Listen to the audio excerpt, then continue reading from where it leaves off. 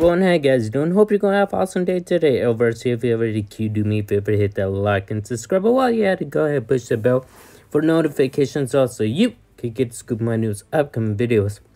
Alright, so this is gonna be a recap video of The Flash season 9, episode 10. And whoa, one hell of an episode this was. This was actually pretty interesting and pretty cool. We got to see the lore of the story. You guys ready? It's time for the recap. Alright, so first off, we hear music and we see these flowers, but it's inside the loft of Barry and Iris's place. But no, we hear and see a different protagonist, different character.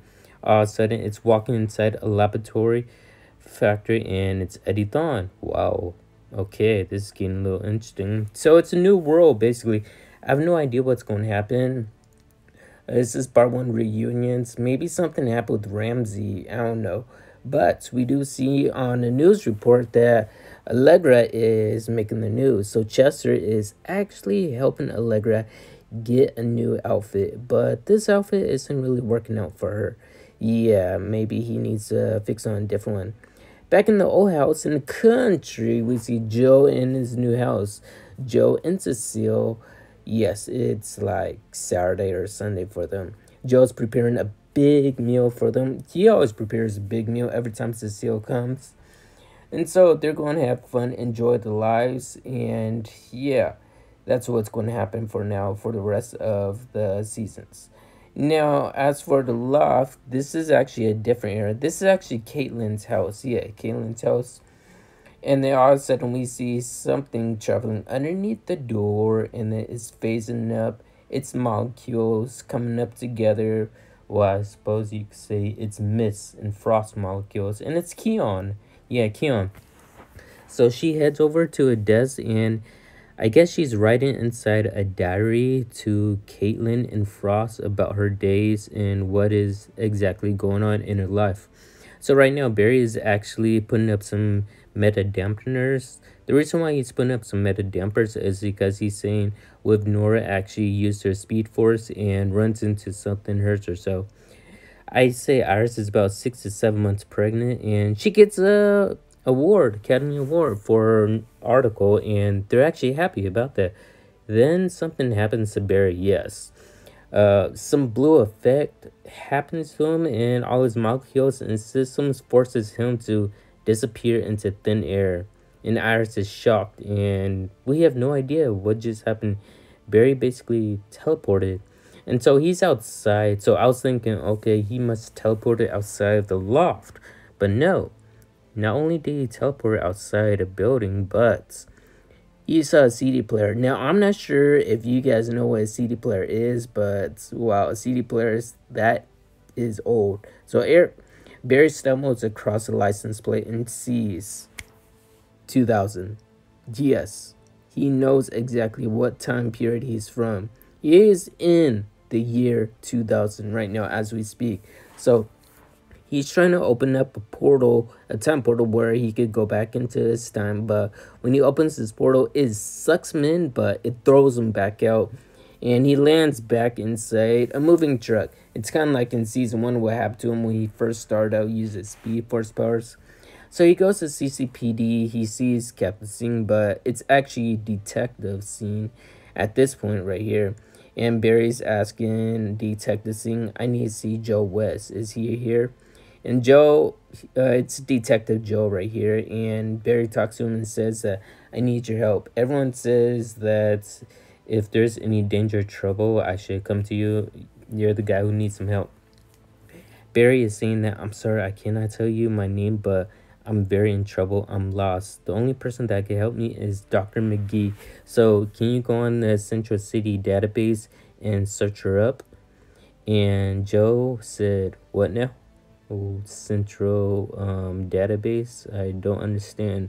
And Barry says, oh yeah, right, that's 2 years from now. That's when they have the Central City database system. He says that she might be still in the ulterior system, which means you could look her up on the internet, try to get her a phone call. And Joe says, okay, you seem like a good kid, you're lost, at least tell me your name. When Barry was about to say his name, he looked at the calendar. March 18th 2000. That is when his mother dies. by the hands of the Reverse Flash. Yes. And he knows that at this day at night, that's when it happens. His mother gets killed. And he has goosebumps. And he immediately runs out of CCPD. He tries to call Dr. Stein and says that my name is Berlanti. I'm from the future. Stein doesn't believe him. He thinks it's a prank. But Barry sees across the street his parents. Yeah, he sees his parents just having coffee, and they're out there together. Barry's crossing the street, but he gets sidewiped by someone. I really think that this was Efrat Dor just running by, and he flips Barry all over into the middle of the street. Once Barry's lying in the street, he's actually kind of like knocked out, basically. Then his parents actually come over and help him out, call 911, and they eventually take him to medical facility, the hospital, basically. And Barry says, what am I doing here? I should not be here. Where are my clothes? I need to get my clothes. And then he sees his mother. And then they said that, well, you look like you've been in an accident. We want to take you out, at least for dinner. Let me help you out. And so he says, okay. Joel comes to sing and says that, you know, there's this kid that was in trouble. Maybe this accident right here was part of it. Then Joe hears something from a crystal light calling his name. He picks it up and his eyes glow. Like, I'm like, okay, is this Cobalt Blue or something? Is Cobalt Blue possessing Joe? And Joe picks it up and puts it inside his pocket. And then Joe ends up walking away. Now, Barry already had dinner pizza with his parents, and he says his name is Bart. That's what he calls himself. They say you should spend the night, and Barry walks out. He says, no, I'm sorry, I can't. Barry speeds away somewhere else, and then there he sees, and he hears a voice. Yes, the man of the hour, Efrat Dor, the real Efrat Dor from season 1, actually. Now, is Efrat Dor, Barry is saying that, so you're behind this. You are the one behind this at all times. I'm stuck in the year 2000. Why'd you bring me here in the year 2000? And you know what? I had enough of this. Barry was literally about to kill him. And Dawn, he does not care at all. Dawn grabs Barry's vibrating hand and says, you know what, Barry? I see in your eyes. Do it.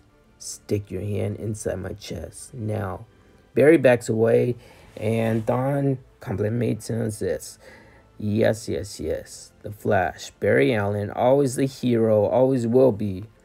So, question is, what are you doing in the year 2000? Barry's kind of confused a little bit. He thought it was Dawn that sent him here.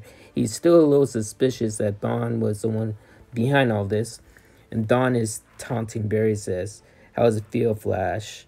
Can't tell your parents who you are, who you really are. And you can't get the love from them. And you know what's going to happen tonight. So Dawn actually takes Barry out to the bar and has some beer with him. Barry doesn't touch a beer at all. Anyways, beer doesn't really affect him. Some reason why Dawn could taste the beer, and it's I guess his, I don't know, he has some different abilities with his side, his potassium. Anyways, other than that, Dawn says, I want you to say the words, Barry. And Barry says the words, you win. You win, Dawn. You want to hear that? And then Dawn says, you know what? There's two things you could do. You could either stop me from killing your younger self, but you'll be creating a time paradox. The second option is, well, you could send me to Black Gate right now. But you know what happens right there. It's going to create another time paradox. So what's it going to be, Flash? You know what's going to happen tonight. I will kill you. And when I kill you, it's going to be satisfying. And so Dawn says to Barry before he walks away, you can't do anything about it, Barry. The future's already set. Barry already knows the truth and what he's going to do.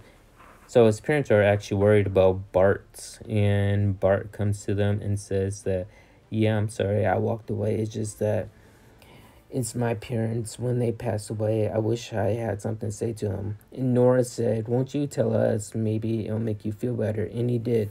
Then Barry hears an eerie noise. And it came from Joe. And Joe says, I know why you're here, son. And immediately Barry says, okay, this is why I'm stuck here at this time. And then all of a sudden Barry gets this feeling that it's not really Joe. And it's not Joe, it's someone else completely different. And Barry says that, so you're the new negative force avatar. You're the one who's here doing all this mayhem chaos. And no, this protagonist says, I am not the new idol of the negative speed force. You killed the idol of the negative speed force. And Barry says, okay, you want to fight? You want to go? Well, bring it on. And then he zaps Barry. I think this is a lightning bolt. He lightning bolts Barry right through a wall. Yes, he's very powerful. I think this Cobalt Blue's powers. He's possessing Joe as we speak, and the hospital feels the vibrations of what's going on. And so this evil Joe is saying that you can't stop me. You cannot win Flash. The reason why you can't win is because I'm possessing this body. Joe is stuck in this body, but there's nothing you could do. You try to hurt me, you hurt Joe. CCPD is in the hospital building, so it's going to be up to Barry and Evil Joe. What they're going to do is they're going to play a little game called Who's the Best Person at Throwing Lightning? Yeah, all they did in this scene was throw lightning at each other, proving who's the best, who could get who down. And it was actually intimidating. The Evil Joe was about to actually kill Barry, but Barry is super strong and powerful. He, I guess you could say, counteracts his powers and forces it off of him and knocks Joe out. Basically, takes away his crystal, and the crystal disappears. Scene comes in, but Barry rushes Joe back to his police car. And yeah, Joe's like, okay, why the hell am I back in the police car? What's going on? He's confused, but at least he's not possessed anymore. So Barry comes to see Dawn. Dawn says, whoa, Barry. It's good to see you. What, have you come to see your demise? And Barry says, no, I'm here to save you, Dawn. And Dawn says, you're here to save me? This is a joke. Why are you actually really here? You're only here to save yourself, but you know what's going to happen. You know the alternative, what the outcome will be. Barry's trying to tell him that you're going to lose, Dawn. If you try to do this situation and if you prolong it and actually proceed with it, you're going to lose big time in life. Dawn doesn't care. He ends up inevitably goes inside Barry's house, and well, blows were actually hidden. We got to see the full fights of the Flash and Reverse Flash inside the house the night where Barry's mother died. It was crazy, insane. Then we saw Flash from season 1 that came out, and Barry saw his older self 8 years ago, and he tells him, like, don't come out, don't stop this at all. And so Barry actually rushes his younger self out of the house. And yes, that's when, well, we didn't really see the part where Dawn killed his mother. It basically went to a black screen and we just saw the house. Now, as soon as Dawn was running, Dawn tripped and fell, and he lost his speed force powers. He called up to Gideon and says, Gideon, what's going on? And she says, your speed force powers is debilitated. You can't run anymore. Barry says, I warned you. And Dawn says, this is a paradox, isn't it? Because my consequences, you knew about this. And then Barry says, yep. But Barry actually teleported once again. And this is weird. He disappears. Now, this is where Dawn's, I guess you could say, his beginning came out. Then we see Eddie Dawn inside his laboratory. He sees that there's lightning coming out everywhere, and then he gets zapped by lightning. It's like the exact same thing that happened to Barry in CCPD's laboratory, except Eddie is strong enough to get back up and not stay in a coma. Then he turns around and sees a file on the floor, like someone delivered it to him, gave him powers and delivered a file. He reads it and says, Detective Eddie Dawn. He says, who is this Eddie Dawn? So he sees this is a police officer, and now we know that this protagonist is not Eddie Dawn. This is someone else, something else. Can't wait to see what happens in the next episode. Hope you guys enjoyed this video. If you guys are new, subscribe to the channel. And yes, of course, I'll see you all in the next one.